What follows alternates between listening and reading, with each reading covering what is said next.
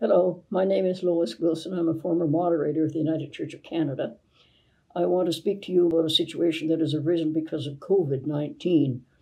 The epidemic has exposed for many of us the economic problems of people, including those below the poverty line who can't pay their rent and can't get enough for food. The United Church is therefore petitioning the federal government to institute a guaranteed livable income for people below the poverty line, so that they'll be able to automatically receive a check every month, which will enable them to buy basic food and pay their rent. We urge you to support this initiative, which is not a new idea. Twice before, the United Church has tried for this, and now we're joining a whole host of people in Canada who support this major change, a sea change, in fact, in how people are treated in this country.